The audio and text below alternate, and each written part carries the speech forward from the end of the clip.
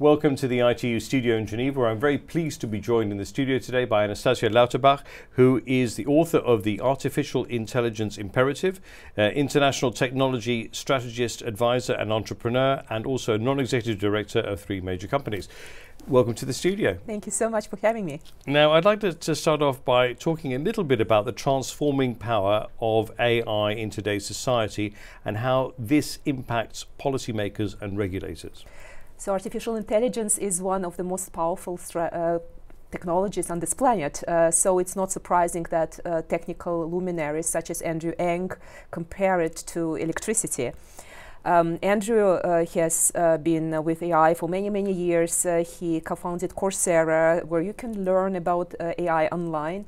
And he's just created a fund to invest in artificial intelligence. It's quite a powerful fund for machine learning startups.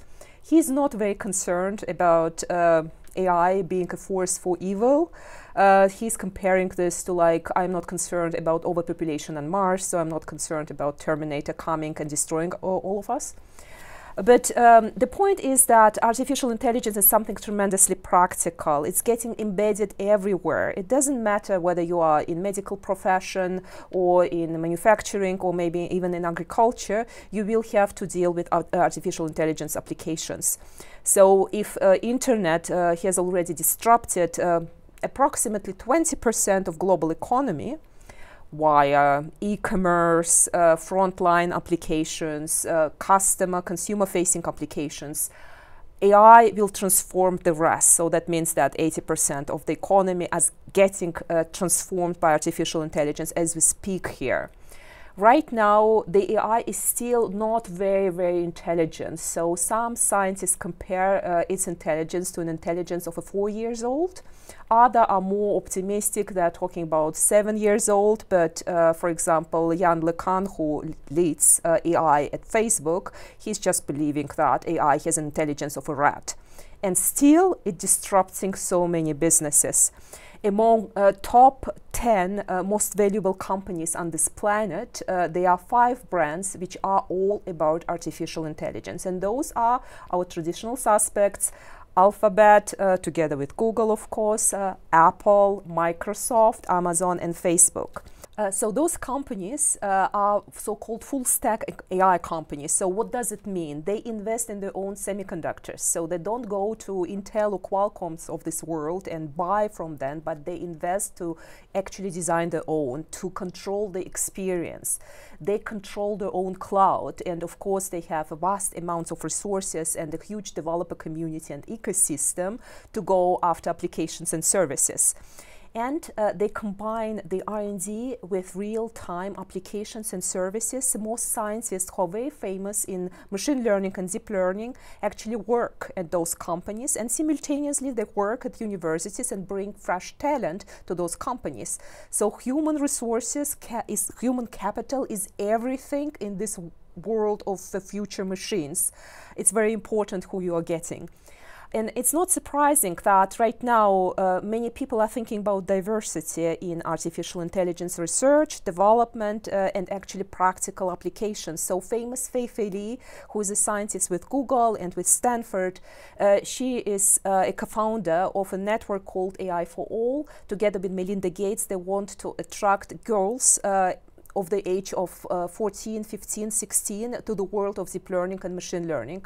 They are attracting those school girls to something which might become one day a next generation of AI practitioners. And that's tremendously important because AI has a capability to scale everything we are about as humans. And so if you have a team of, let's say, only white male developers, or let's say only Chinese male developers, then you will get a data set and some algorithms who will be just wired according to preferences, habits, and just thinking processes of those groups. So those data sets and algorithms will miss a huge chunk of the world, and we will get an automation which will not correspond to the whole world. And that might be very dangerous, especially if we are, for example, in financial services, if we are in education. Who is, for example, deciding on whether your kid will get admission to a college? or who is deciding whether you will get admission to a certain social security program. So the inequality might be nationed just because those teams of developers are not very diverse and they are biased. Then there is an issue of artificial intelligence which is quite close to what I do work, and this is around adversarial attacks on machine learning applications and algorithms. Unfortunately, like every technology, being neutral, AI is getting into the hands of criminals. And this is something regulators really need to be smart about, think about and observe. So right now you can, for example, hack into the real-time data stream and change the perception of a sensor. So the sensor will see a stone instead of an animal, like a raccoon, or a stone instead of a kid. This is highly dangerous. If you have voice authentication systems, right now with the power of machine learning, you can actually fake voices and you can fake irises of people to actually mislead systems, sensors, machines, and even people. If you are, for example, on a phone and receiving a call by a robot, but you think it's a real person. So there's a huge new world of issues coming at us, and the question is, how do we mitigate the risks and how we are getting better? Last but not least, there is one thing where I believe that regulators need to exercise regulatory humility. And this is around the fact that there's nothing, let's say, intelligent about current machine learning systems. Everything happens by design. And who is in charge of design? It's in principle humans. But there are systems dealing with deep learning technologies which might be perceived as black box systems because human engineers can't actually reverse engineer them to explain every single step why, for example, a system came to one conclusion or to another conclusion. So what is happening there is that regulators sometimes say, well, if that's a black box, then we can't control it, so we just can't allow for such systems to be used. But AI is nothing static, so there are changes on a weekly basis. For example, NVIDIA right now, this is a semiconductor giant who actually established this GPU technology for AI processing. This company developed a technology which colors certain parts in a data set and algorithms to make it more, let's say, recognizable for a human eye on what pieces of, let's say, a data set or code were predominant in making one or another decision. So this is, of course, not a true reverse engineering to 100%, but it's a path, and we are on a path. And something which is very close to my heart is that we need to invest into fundamental research to be better with mathematics, which are the base of artificial intelligence, because let's not forget that Google is actually mathematics from the 30s and AI is mathematics from the 40s and 50s. So things like, for example, swarm algorithms, swarm data analysis, that might lead us to the path where we will understand how this black box works, or not. There might be other paths, but that's something which is tremendously important. So for me, artificial intelligence, just to kind of, in a nutshell, is a force. Right now it's getting used by the most valuable companies in the world, but it gets embedded into all kinds of businesses, into our society, and of course it has impact on everything we do. Be it education, be it healthcare, be it social care, be it defense. So this is something we are going to live with, and I'm not a huge believer that we will have another AI winter because we just have so many resources and so many people and companies interested in this technology. It will never stop. Now, I mean, that's all fascinating stuff. We've had over the last couple of days, regulators sitting in that chair quaking. They're quite nervous about the future because they can't really get up to speed and they don't know whether they're ever going to be able to get up to speed. So I just wanted to find out from your perspective, what's the answer to this? Do they have to have technologists sitting side by side with them? Are they in a position basically to be able to regulate for such a future that we have ahead of us? Look, I think that those regulators are not alone being kind of confused and maybe even afraid about what might come and about how to do their job. Corporate bosses are in the same shoes, even if they run multi-billion dollars companies, and corporate boards are in the same shoes themselves. So I quite often observe that people who are so skilled in deciding about mergers and some compliance rules and governance, they don't understand technology, and this is because governance rules were defined as backward-looking rules. So something from the past, which was the experience, got more or less progressed into the future, and then people said, okay, it happened in the past, we will not allow this to happen again in the government, but let's say in the company as well, in a corporation. So having technologists helps. However, you need translators, so translating from English to English, from German to German, French to French, people who can translate technology.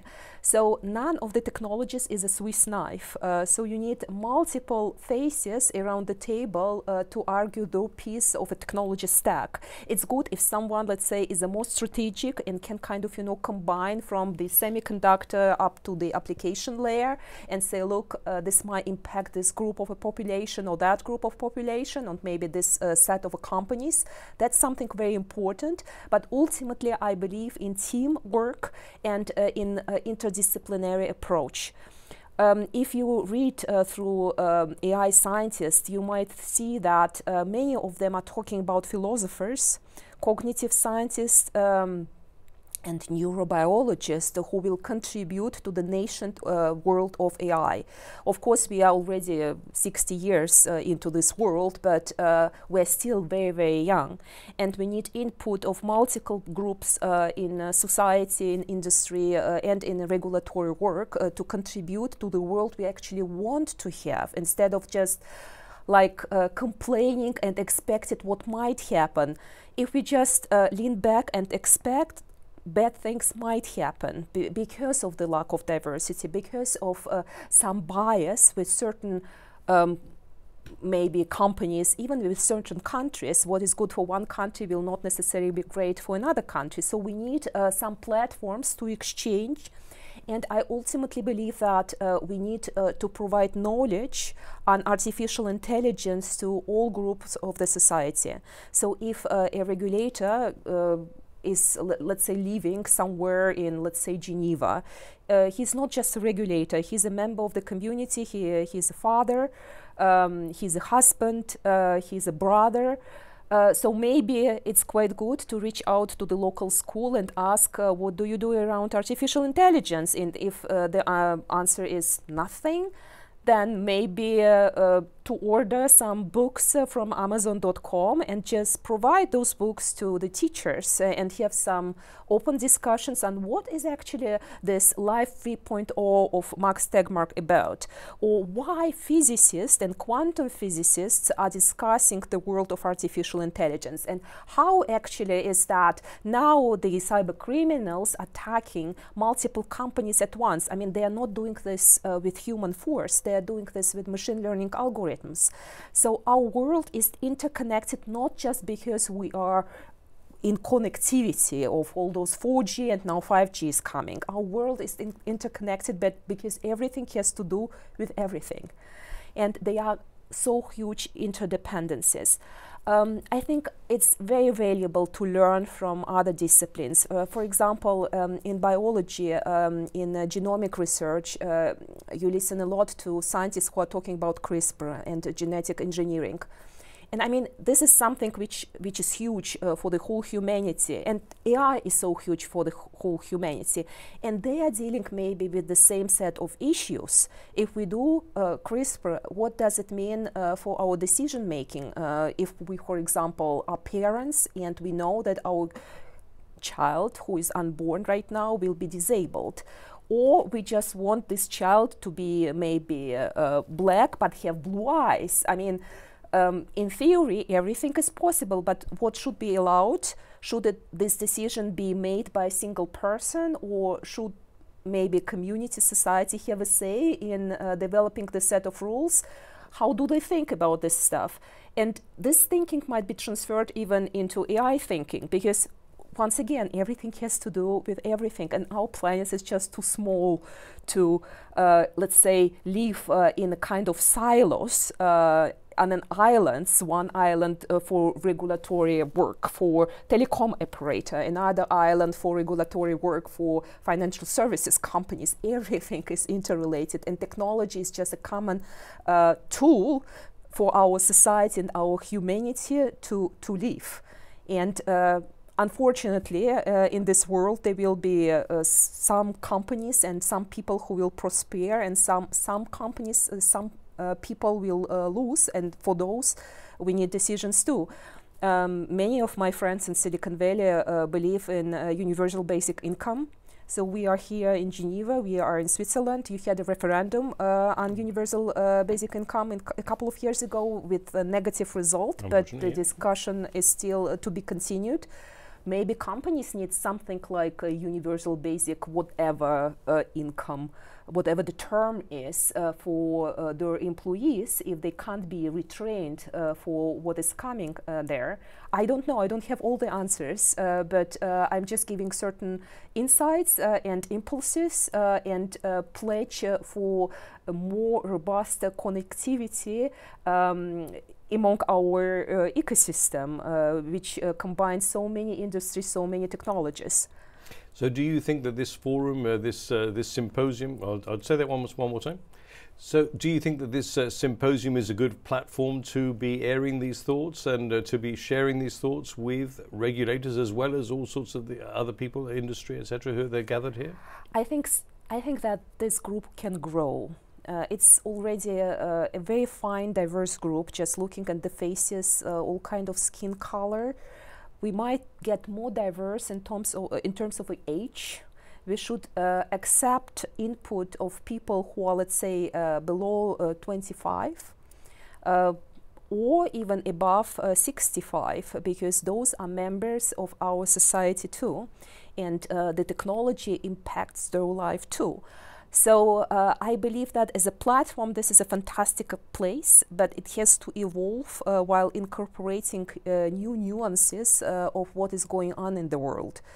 Certain themes are always the same. How to fight the inequality, what kind of choices will individual states take to actually fight this inequality? How do we go after the private sector? How do we go after dialogue? This is nothing new, but technology maybe accelerates certain developments, and I believe with more technology literacy among regulators, there will be a better understanding in how to speak this common language, which will incorporate element of technology and not just, let's say, law and usual social policy. Anastassia Lauterbach, thank you very much indeed for being with us today. Thank you so much for having me. It's a privilege. And we hope to catch up with you again some stage in the future. Oh yes, absolutely. And do check out our videos on the ITU YouTube channel and more of our podcasts on the ITU SoundCloud channel as well. Thank you very much. Okay.